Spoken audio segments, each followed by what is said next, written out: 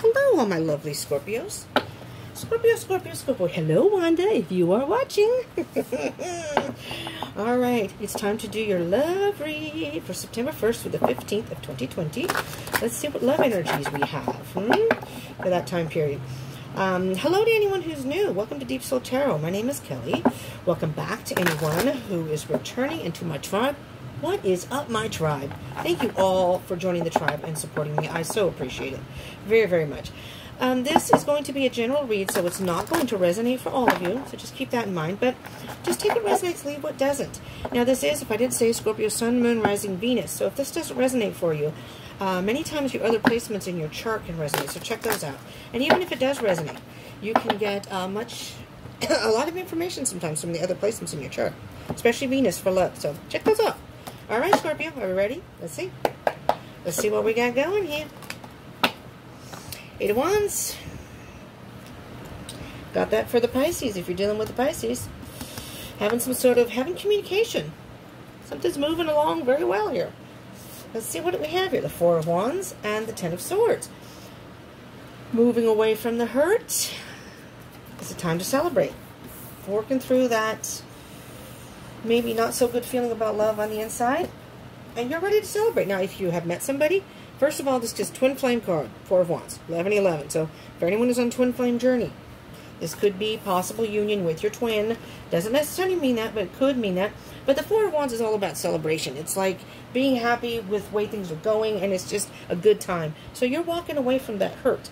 Let's see what else we have. The Hanged Man and the 5 of Pentacles.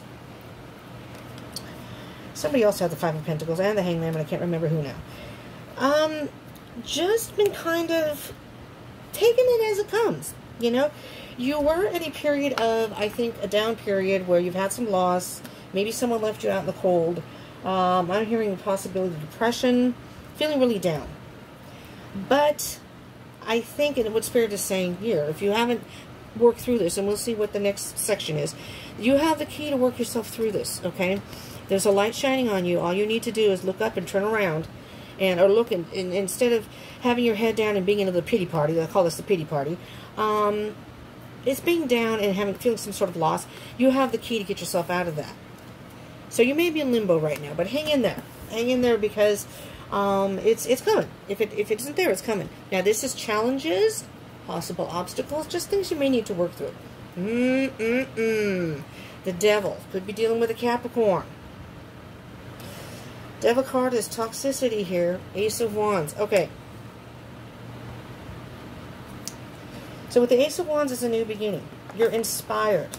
You've been inspired somehow to get away from toxic energy from someone else, or maybe your own toxic energy. Whatever that may be. Again, take it as it resonates. But you've been inspired, and you want a new beginning. So, again, walking away from the hurt. Whatever toxic behavior you have had in the past or dealt with, whether it's your own or with someone else or other people, it's time to move away from that. But you could be dealing with a Capricorn. That's all I have so far, as far as zodiac signs. Doesn't a 10 of Cups, moving forward. If I point those out, though, it doesn't mean that's who you have to be dealing with. And the 9 of Wands. So guess what? You were going to give up on love. You were ready to give up on love. You're like, you know what? I just can't do this anymore. But what Spirit is saying here is, don't give up. You're almost there. Either you're going to meet somebody, or you've met somebody and you're on the right path. Your communication, it's going to be moving ahead at a fairly good pace. My alarm, Scorpio, is still timed on this damn thing. 4 of Wands, 10 of Swords. I don't know what to do about it, and it's frustrating me very badly, to the point I almost stopped doing the readings. I really don't want to do that, though, so, you know. I need a laptop. It's the end of stories. I need a laptop, and I can't afford it, so it's frustrating. Well, this card wanted to come out, too. So, okay, we'll take that in a minute. 5 of Swords here. This is, you're in your thoughts, and you're thinking that you've won the battle. However, you may have left people wounded in the past, and you got to be careful when you have that kind of energy, because sometimes that can come to bite you in the ass. That's kind of combative energy. This is the end of a cycle. So, that's a good thing the World card is here, because that came out.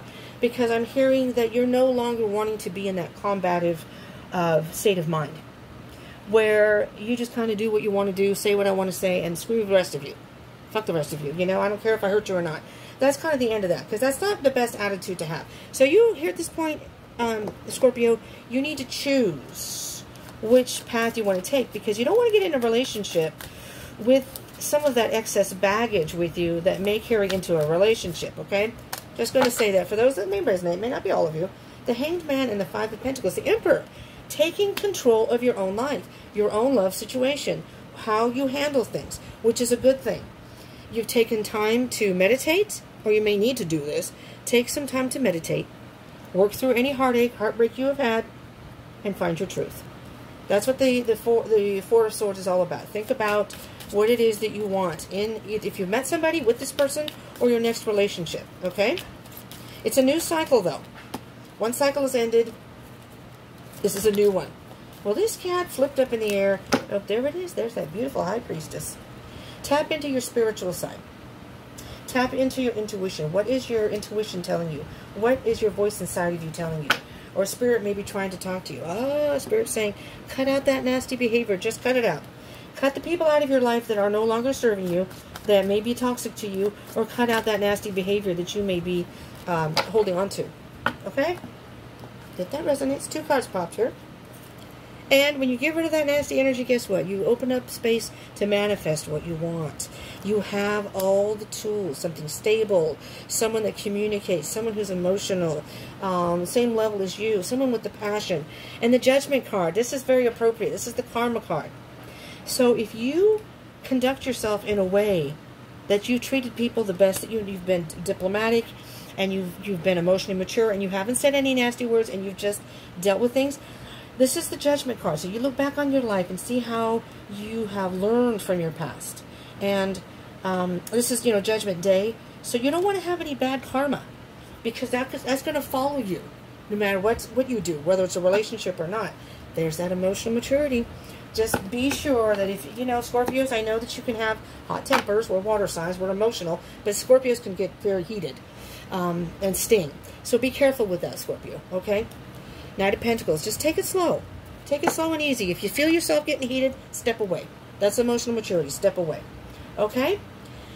So you can have this. Manifesting what you want. You can manifest what you want. You can take control of your life. It's the end of that cycle.